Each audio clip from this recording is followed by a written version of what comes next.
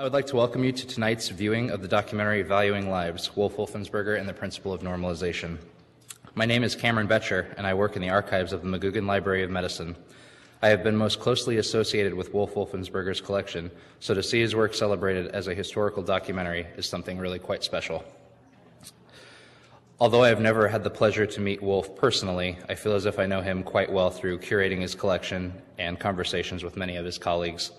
It is an unfortunate aspect of my job as I get to know these great individuals only from what they leave behind.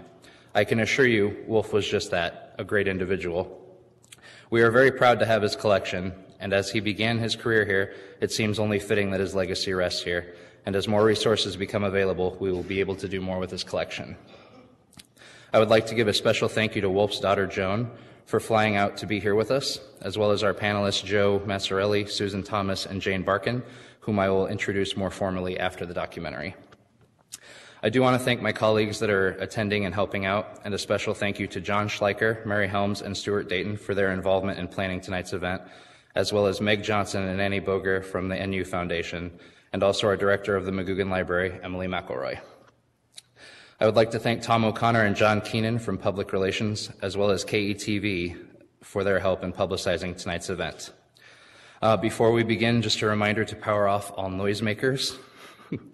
And if you need to leave the room for any reason, please do so quietly. And once again, I want to thank all of you for being here tonight. We will begin the documentary momentarily, followed by our question and answer session, and I'm certain you will find it very powerful.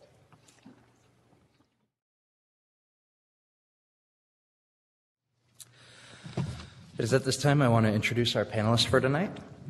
Joe Massarelli is the director of the Social Role Valorization Implementation Project, a human service training and consultation concern based in Worcester, Massachusetts. She divides her time between teaching social role valorization workshops and related topics and working to effect positive change for individuals with impairments through direct service and consultation. She has taught workshops and lectured at conferences across the United States, Canada, Australia, New Zealand, and Japan to a variety of human service workers serving a range of people devalued due to mental and or physical impairment, mental disorder, old age, and poverty. Susan Thomas has been an associate of the Training Institute at Syracuse for many years and holds degrees in psychology and special education.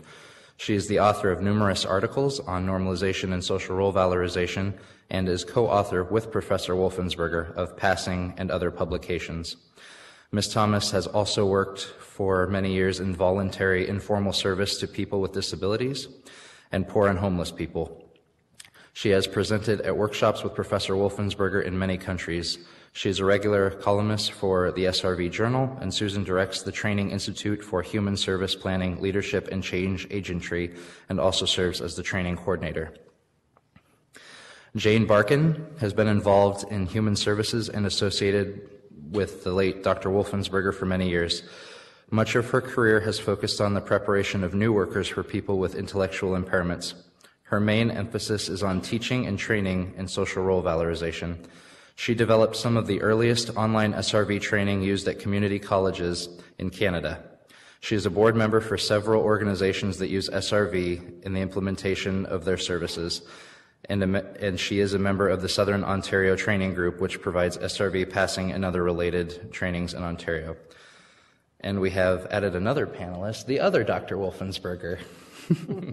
Wolf's daughter is here to answer questions too. And with that, I turn them over to you. And hopefully we can get some good questions. And I would like to point out that everybody has a mic. So if you have a question, press and hold, and then just ask away.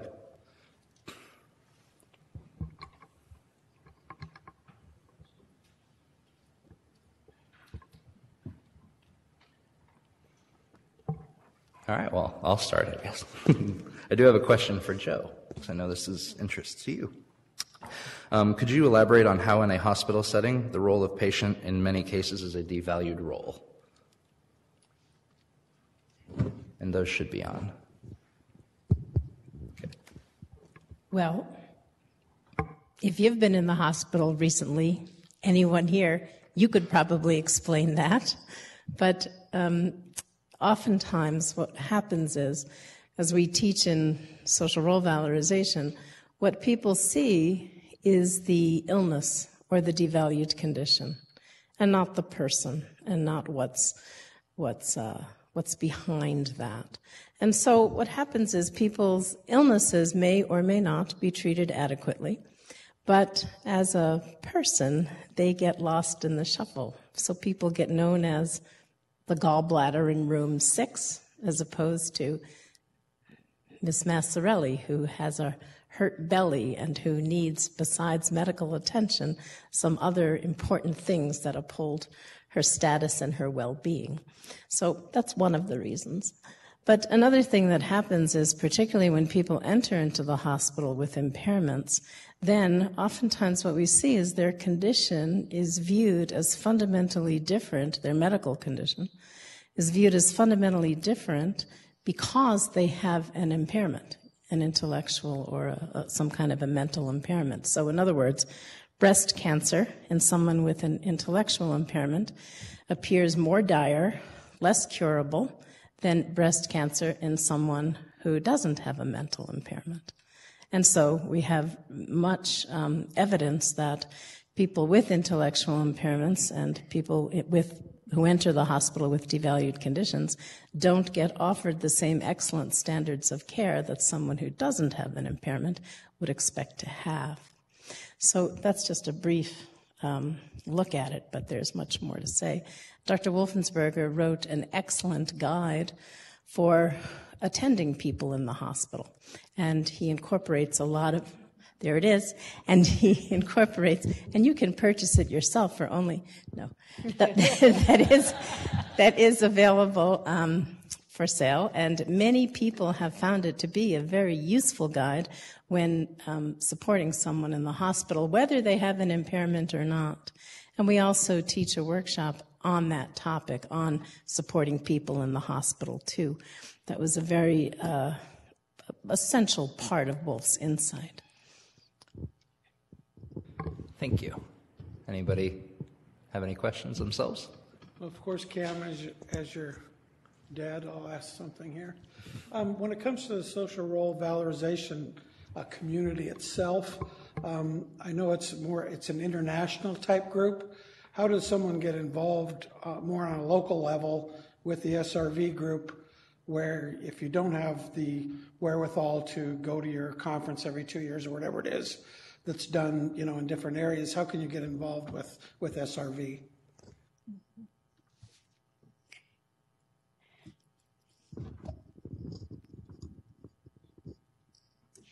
Thanks.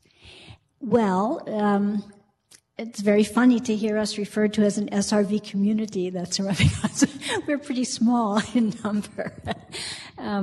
As you heard in the film, the ideas that Dr. Wolfensberger taught and that got taken up, they always showed some effect and had some movement, but they never really won, you might say. They were always, in the minority, a struggling minority.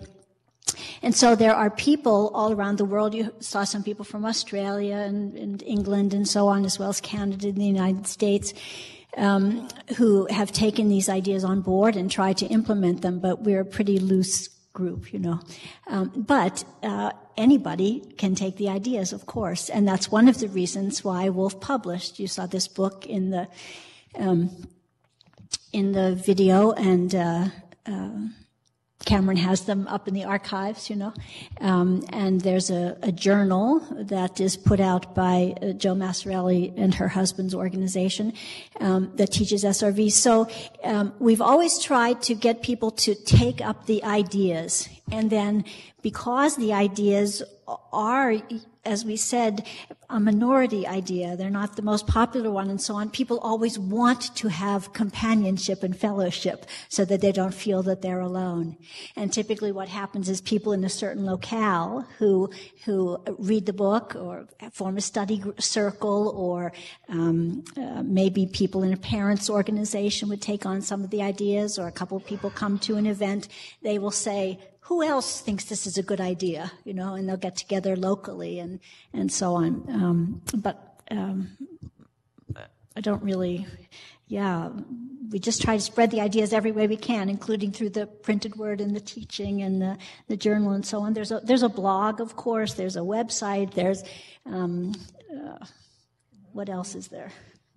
A couple of Facebook pages. Well, if you're interested, have we got a workshop for you? That's generally what happens, is people come to a workshop. It's true they also read about these ideas, but oftentimes they just come to a teaching about it, and it makes them curious, and as Susan said, it makes them want more. And they keep showing up, and then we work with them, and then we help them teach themselves, help us teach the workshop, because if you can teach it, then it becomes your own. And so we're constantly on the look for people who are like-minded. And that's why we do have conferences every 4 years. Not every 2, but every 4. And the next one's kind of in this neck of the woods. It's in Winnipeg.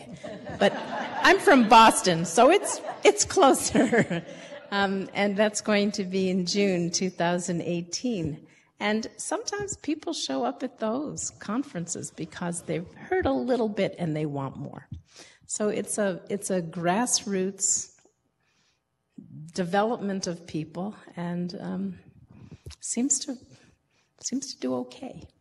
Jane, do you have more to say? Yes, I do. So in Ontario, where I'm from, there are about 14 community colleges that offer training programs for young human service workers who will work in residential services, for instance, or in educational services, or a number of other areas.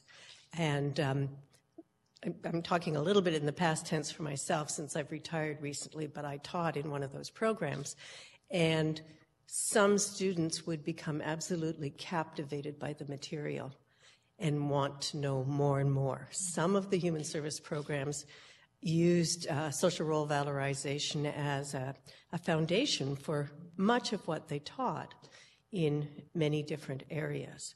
And so there would be students who would become very interested, and then we would encourage them to come to a social role valorization workshop, a 4-day workshop, and they might go on and attend a passing workshop as well, which is when one actually looks at evaluation, as you saw in the film a little bit. And then some of those people take it even further. An interesting comment I heard at one of the workshops was a young person came to it, and he said, "That Dr. Wolfensberger, he's a rock star for me."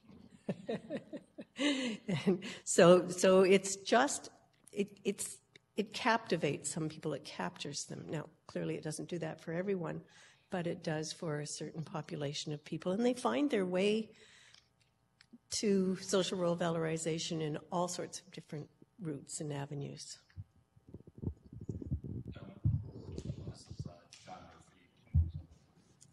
I work at Disability Rights Nebraska, and there is a group that sponsors values-based training and has done so since 2006. In fact, we've sponsored, I think, 11 social role valorization workshops. There was just a passing workshop that was held in late October, early November. Power of roles, meaningful day. I mean, so there is a group of people, if you're interested, and we do it by hook and by crook, and we've just kind of continued to stay together. So if you're interested, I would encourage you to give us a call at Disability Rights Nebraska. We could connect you with the coalition. And that's in Lincoln. It is. The documentary is extremely powerful. What plans are being made for distribution, and is it possible to get a copy of it? What's the distribution process and plans? Well, the director, Jerry Smith, has a lovely website that you can find extended interviews from everybody he interviewed. But I think the easiest way is if you're interested in purchasing this, the easiest way to do so is just type in, just Google Valuing Lives Wolfensberger.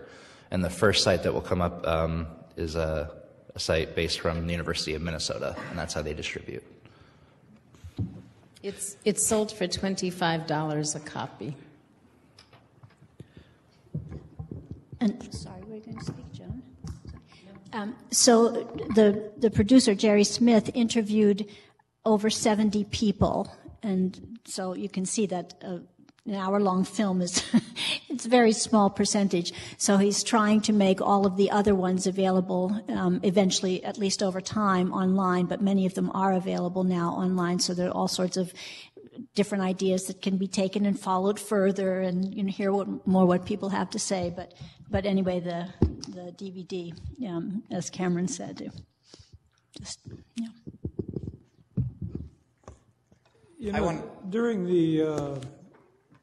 during the film, it was, and I mean this in a positive sense, Dr. Wolfensberger was a kind of a techno geek. And I'm just wondering, with the revolution that's really going on with technology and what have you, how might that impact what the approaches that Dr. Wolfensberg initiated and espoused, how those might be impacted with new technologies and what have you, in being able to improve the lives of the people that are benefiting from his work?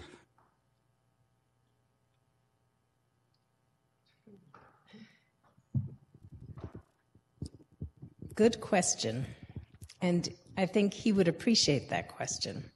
Dr. Wolfensberger was very thoughtful about the use of any technology, and he would submit it the way he did many new ideas to a pretty rigorous interrogation of, will this be useful? How will this be useful? And also, how will this be perverted, as you heard Mr. Bergman say in the film. Right? So he was not somebody who would just run and embrace the newest thing. He would really think hard about it, and he wouldn't go for it unless it was past the tests. Now, having said that, when we teach social role valorization, we think about two big overriding issues, one having to do with competency and one having to do with image. And so technology would be interrogated with those ideas too. How will this improve the person's image, and how will this improve their competency? And so there's a lot of thought that would go into it before any particular approach, whether it's a technology or anything else, would be embraced. He didn't use email. Susan, do you want to add to that? I wanted to ask Joan, and actually first I wanted to mention something that I mentioned to our panelists today, that if you haven't been in this building before or on this campus, we are literally walking in the footsteps of Dr. Wolfensberger, because the Nebraska Psychiatric Institute was on this spot. It was eventually, when it was closed, it became our University Geriatric Center, and then the building was torn down to make way for these research towers. So we are sitting and walking in his footsteps today. But I wanted Joan to talk a little bit about her dad as a dad and what that was like. We heard a little bit from Margaret in the video, and also maybe a little bit about your neighbor and your dad's colleague, Dr. Frank Menelacino, who some of you may be familiar with. They were neighbors and friendly collaborators and debaters, and their families lived across the fence from each other. So. Okay, thank you for the good question. Hi, I'm Joan Wolfensberger. I am the middle daughter. My sister Margaret is 16 months older than I am, and I am the middle, and then my brother Paul is 5 years younger than I am. 5 years younger than I am, and 6 years younger than my sister. Oh boy, that's a huge question. Thank you so much. was thinking my dad's idea of technology. No, I mean, as a father, I mean, we had a cottage industry going on. We did everything. We were so proficient. And now I think about it, and when I have to hire, and have hired younger people, they don't know how to do anything. I mean, seriously, they just don't know how to, they wouldn't be able to take that X-Acto knife and make and I looked at an overhead today, and I thought, what was the purpose of, making a 45-degree angle across all of the tape that you mounted a transparency with, the precursor to did he ever use He never used PowerPoint. Oh my goodness, unbelievable. And all three of us children, we consider ourselves pretty tech savvy. He was a disciplinarian. He was very strict, and we did not have the normal, quote unquote, sort of high school experience. You weren't going to go to football games and things like that. If we went to those sorts of things, we snuck out. We said we were babysitting or something, which was also very difficult to get away with. So you didn't even try that. He really wanted us to be elegant and careful, and he was strict. He was really strict, and he was, of course, always worried about the end, which could be happening any second. Who knows? But he was constantly worried about the end, the devolving of society as we know it, and, full exclusion of anybody who doesn't seem to be normal. So, of course, our childhood was like, don't do that because, he always had these certain things like, it is the worst thing to hit one car with the other. So if you were backing in, if you hit the other car with the one car, and just all of these dangerous things. Oh, when I was traveling in my car all the time through upstate New York, when I got a job after college, he actually wanted me to have that blow up man sit in my. I said, I don't think anybody's strict by that, Dad. And then he was even more concerned about you than you knew. That was always surprising. He was much more concerned about you than you had a clue about. But generally speaking, we all acknowledged that we were really lucky. I mean, my father and both my parents, my father, for this presentation, he was interested in so many different things. I mean, at one point I had a car accident, so I was recuperating with them, and so I couldn't sleep at night. So he gave me a load of work to go track down this certain suite of tarot cards, because there was an image of somebody who was devalued in the tarot cards. And then he said, in the morning, I gave it to him, and he said, I have been asking for 15 years. So he liked what technology could do for you, but he was, so I'm sorry, I veered off on that one. But his point was to keep me busy, so I wasn't thinking about what I had to deal with at the time. And so he was much more concerned about you than you thought. But yeah, strict, and but boy, we are competent people. We can say that. Thank you. Oh, Frank Melanocino. Oh my, yes, I was talking about this all day.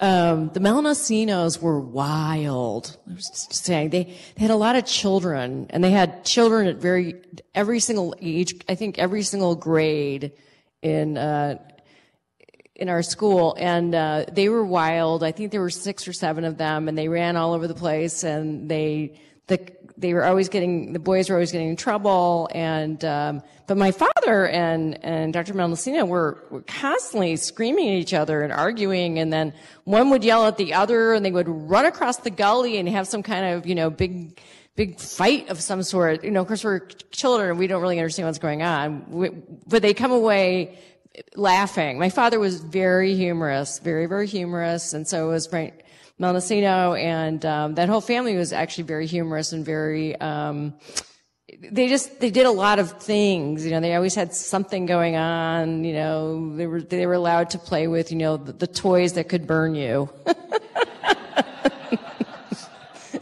We loved that. My father would have been like, no. So, yeah, it was really the most fascinating childhood, I have to say. And being here in Omaha during those formative years was just magic. And, my parents, so when my dad was really building his career. And, so was Frank Melancino, and we would have joint parties together, and, truly the academic, kind of, wine and dine and we always had people in from overseas in all of our houses. And, depending on what age we were at the time was how we treated that whole situation.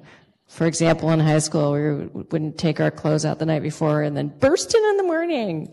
Say, oops, I forgot to take my clothes for school. Because we get tired of that. So it was magical. It was great. Both of our parents were very interesting, and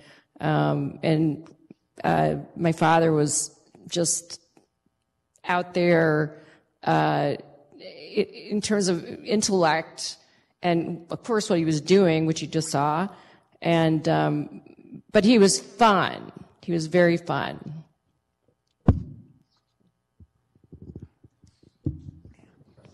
I have a question. This sort of goes back to the whole thing of what Wolf worked on. How does what you guys do and you teach and you advocate, where did mainstreaming? Because I have a sister that's mentally has Down syndrome, and she was, that's when mainstreaming started, so how did that ever fit into any of that?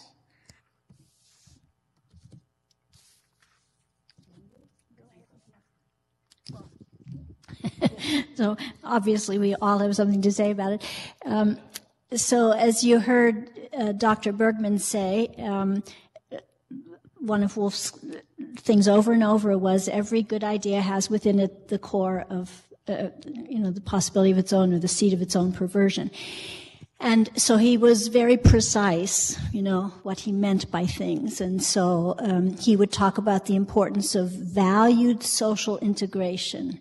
Not just people being present, but their presence being valued and actually participating, not just sitting there, so to speak, And so he would look at some of the other ideas that had some connection to that or had something similar, but would always say, well, is it accurate? Is it, does it have the seed of its own perversion in it, or is it going that way? And so all sorts of ideas about mainstreaming and so on. He would say, well, here's what's good about it, but also here's what's problematic about it. He was very analytic.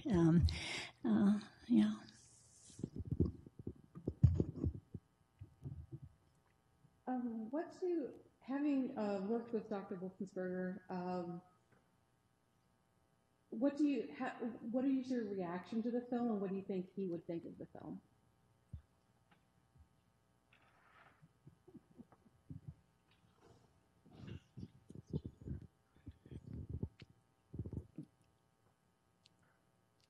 It's a good film. It's wonderful to see so many old friends all in one place. It kind of is like attending a reunion to some degree.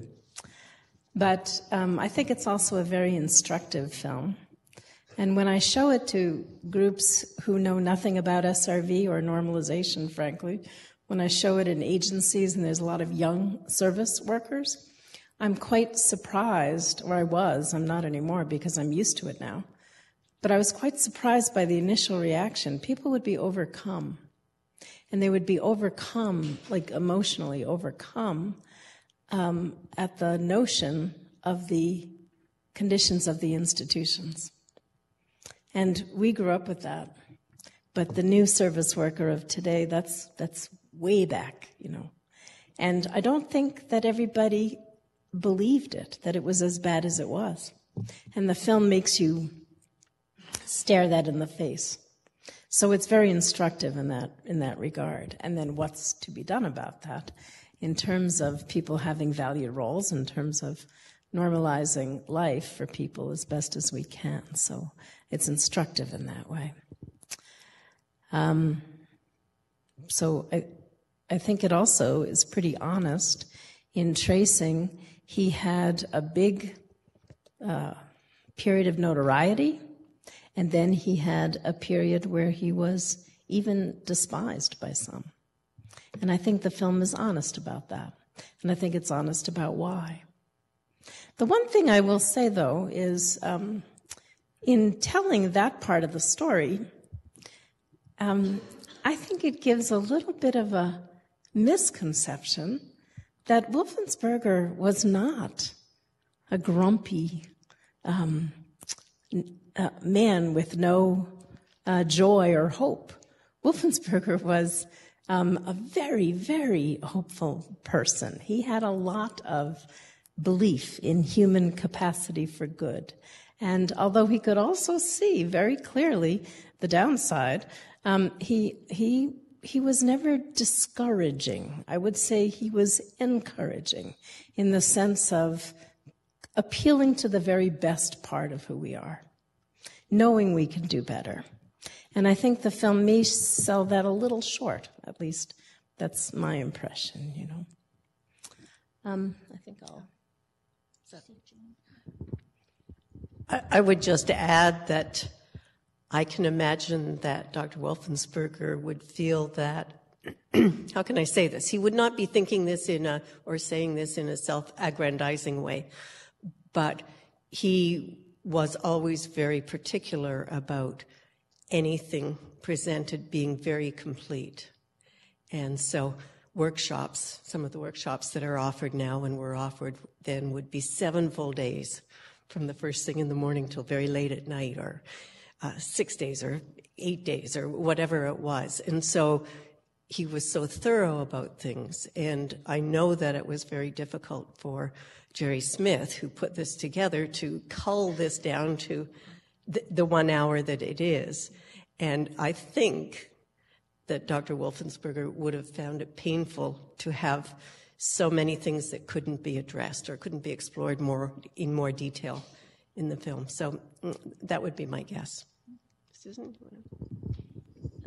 Well, so I worked with and for Dr. Wolfensberger for 38 years, so I very much have the same kinds of styles that about certain things. So I have 4 points in response.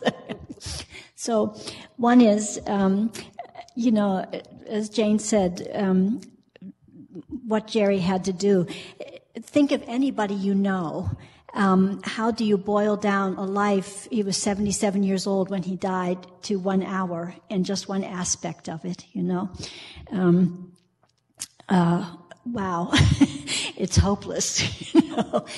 But he did a really good job, I think, of focusing on those things, and I think Wolf would recognize that.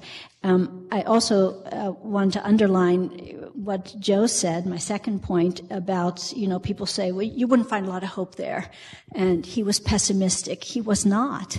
He was realistic. But people heard that as pessimism, because if you're not over the moon, everything's going to be great, we're going to fix it tomorrow, then you're pessimistic, And he had great hope in that realism. And thirdly, I think one of the things that he would like about the film was that he himself was an historian. That was one of his interests. He loved history, and he studied it. What can history teach us? And, history is one of those things, it's one of the best instructors, but it's also one of those things that nobody pays attention to. And we have sayings about that, The thing we learn from history is that nobody ever learns anything from history.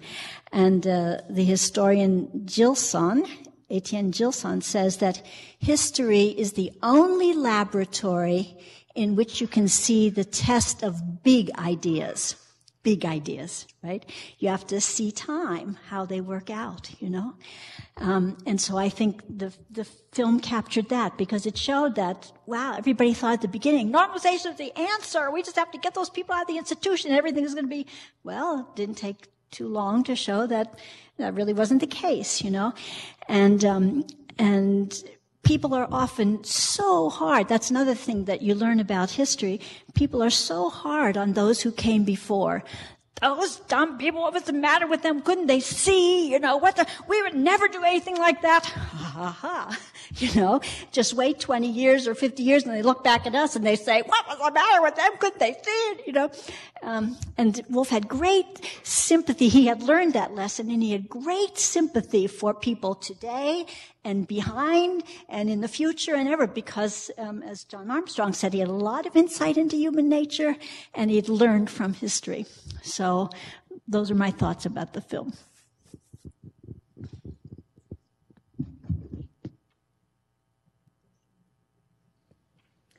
You talked about teaching people like out in the community, service providers and things like that.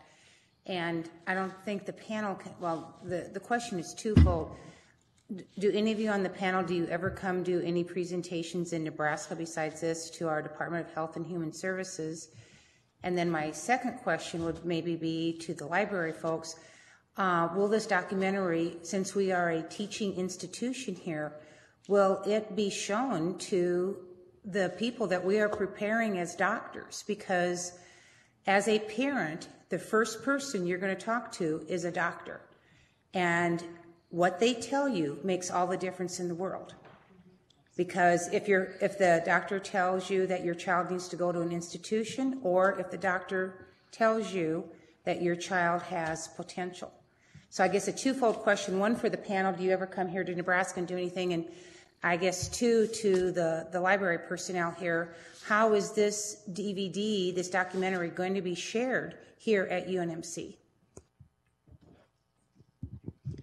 So for the first part, there are some of us who are teachers, and we teach different kinds of workshops. Some are social role valorization workshops. The reason I got Cameron's first question is because I work with medical vulnerability, right? So we teach in different aspects. But we generally go, those of us who teach, and there's, speaking for the three of us at least, we go where we're invited to go. So that's the short answer. From the library's perspective, I would say that we would absolutely want to share the DVD and work with faculty across the institution. It's definitely something that we would be interested in doing. I think one of the questions or one of the comments that Cameron is addressing and working with the collection is trying to get the word out on Dr. Wolfensberger's work to the next group of practitioners and to keep that spirit going. And so that's one reason why we're so privileged to have this collection and why Cameron is working with it, because we want to get that word out. And so part of that is definitely showing the DVD and trying to see how we can integrate different things in the curriculum. That is a wonderful question. And to echo what Emily said, the main uphill battle is we just need to raise awareness and keep doing events like this, and eventually it'll catch on because the ideas they're so broad to address every devalued person, and in a hospital setting it's extremely sensitive, and I think it would help our doctors come out of here being much better people. So, and to not address them as, oh, that's the Alzheimer's patient. They actually see that person. I think that'd be really powerful to include. May I just add one more point and say that at least in the East Coast, we do pretty regularly a grand rounds presentation on social role valorization in the hospital. And then the follow-up is parents talking to doctors, because that link has to be made, as you point out. So there's many, many possibilities. How much influence do you think the programs and policies of Nazi Germany had on his ideas and beliefs?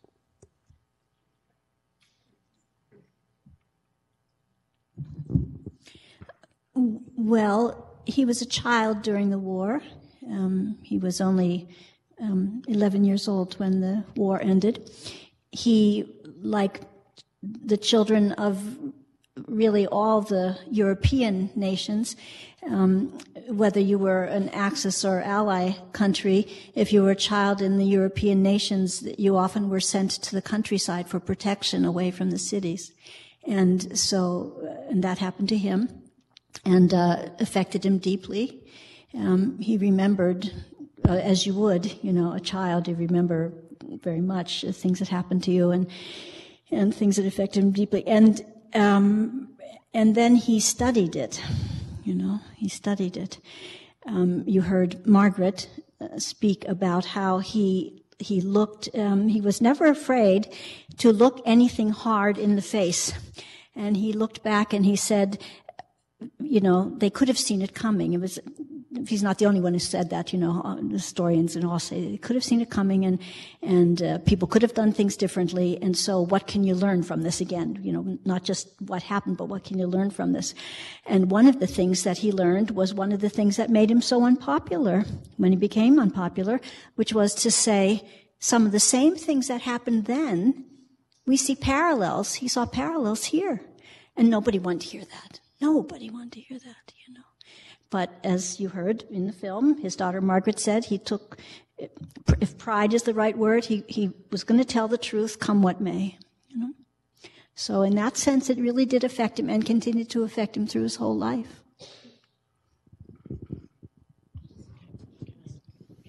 Just briefly, I did, my father was very charming and fun, but he was extremely serious as well, if you can obviously figure that out. But I think Cameron and I were talking about this today, that the war itself as an experience, we always knew about the war. We were very aware of the war. We had family members, taken away. We have a whole bunch of drama around the war in our family and what happened, because we are partly Jewish, and so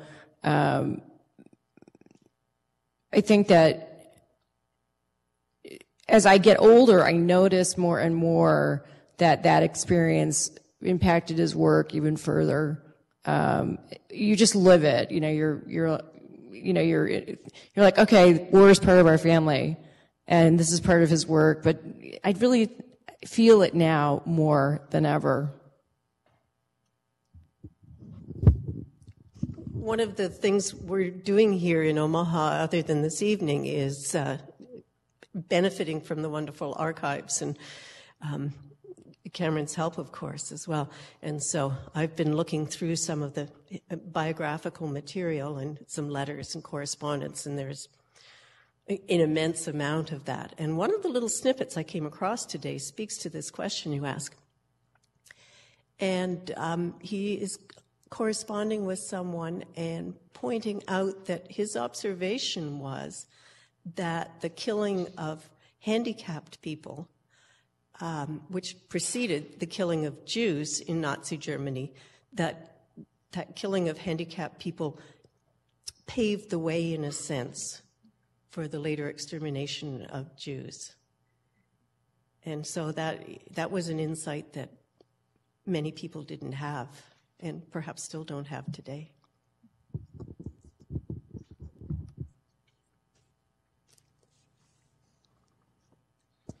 Okay. We have about 7. Oh, I'm sorry. Go ahead. Quickly, to piggyback on the idea of having doctors see this, I would also say special education, social work students. Let's really get that word out. That is a good thing. And kind of on that, the film talked about those who kind of took the seed that was planted by Dr. Wolfensberger. Who are you seeing now out there? What are the categories of people? I work for the ARC of Nebraska, and parents are tired, and they don't have a lot of time and energy outside of caring for their children or adult children. So who's taking up the next big round of advocacy and getting out there and working on these things? Who do we need to target to help fight the fight?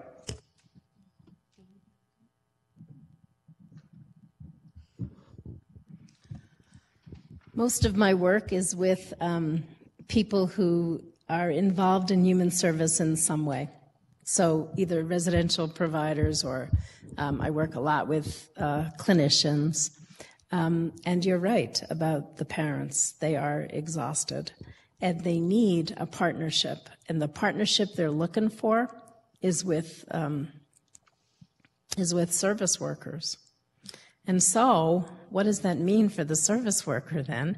It means that they better be right-headed about things. And so social role valorization and other of Wolfensberger's work helps that right-headedness to be created. And you don't hear much from I don't hear much from other human service sectors about why family is important. And why, in particular, families are important for people with impairments. Excuse me. And that was Wolf's clear message. He was an ally for families. And so what we're trying to do in appealing to the service workers is getting that point across so the partnership can be formed.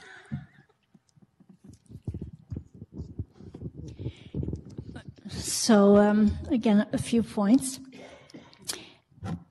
So in the video, you heard one of the commentators, Chris Liuzzo, talk about the intensity of the workshop and start at 8, and he said, you'd go till 2 in the morning, and then the next day you'd pick up and you'd do it again and again and again. And it wasn't just workshops. I wasn't here. I didn't start working for Dr. Wolfensberger until he came to Syracuse University. But I understand that in the time in Nebraska when Joan was a child here, that's what they all did.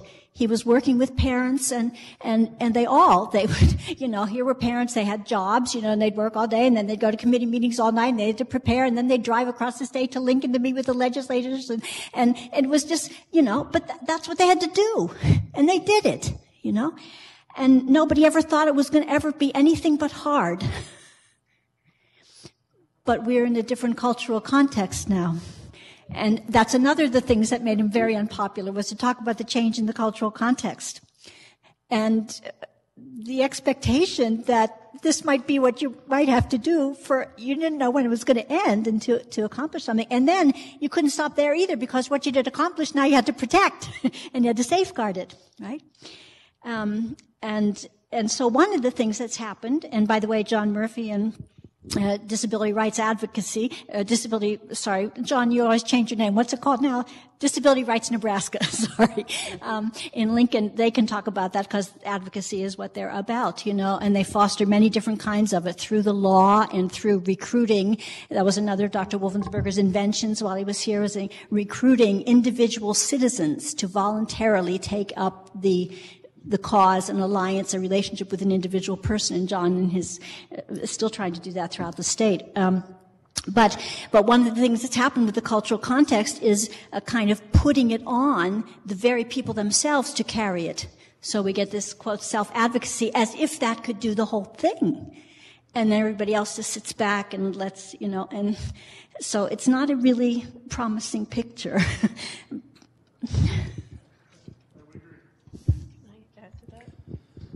I'm a member of an organization in a small town near me that's a city organization, and we struggle a lot with at times it's been a schism. We're working really hard. So the old parents, as they're called, and so those are the parents who have been at it since their children were very young, and their sons and daughters now are in their 60s and 70s.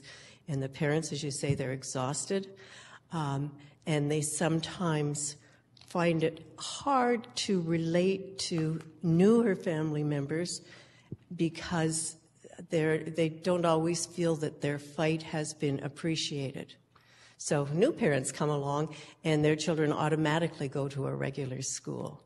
And there are a number of other things that those old parents had to fight so hard for.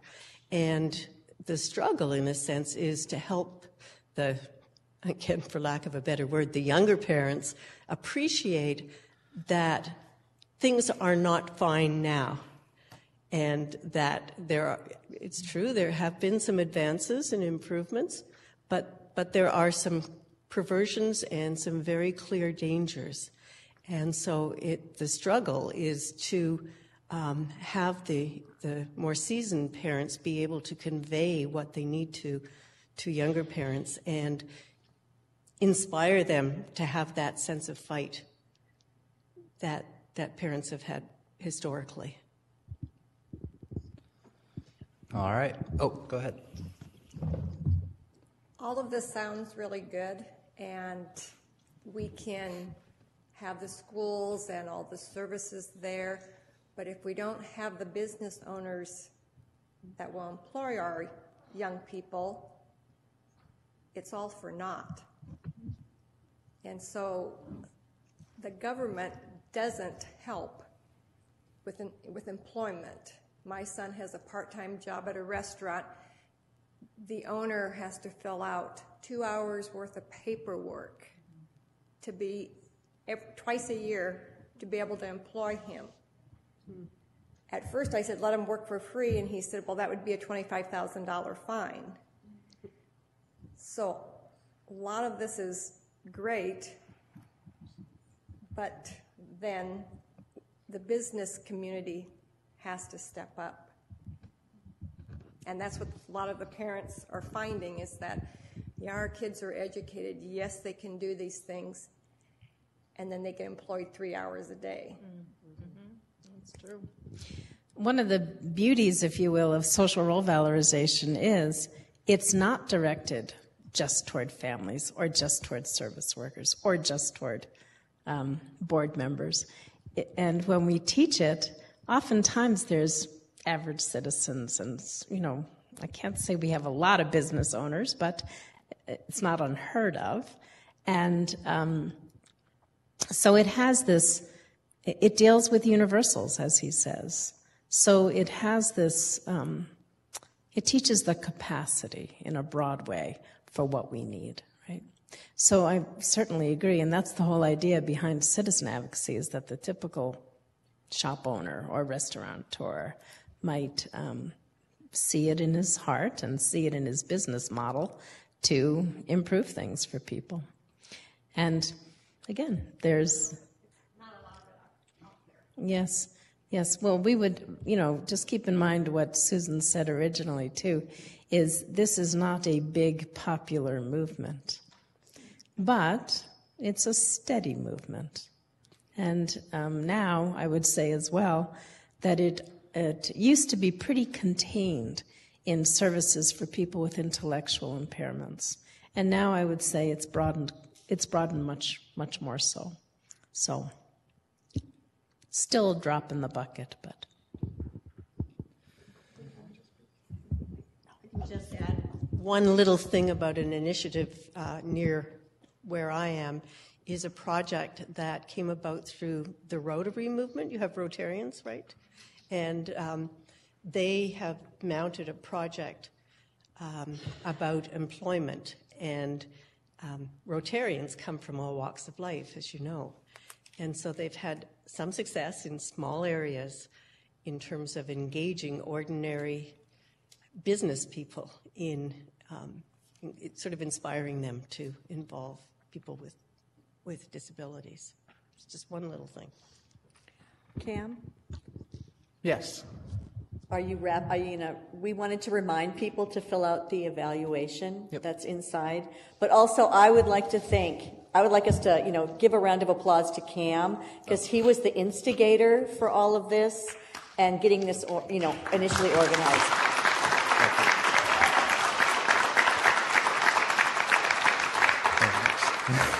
And it does appear we are out of time, but I would just like to say in closing that small changes make a very big difference, and if you liked this, request it from us more. Spread the word yourselves. The library will be there to support this and the spread of information. And contact any of us at the library for more information. You can contact me. I'm pretty easy to find. And thank you for coming.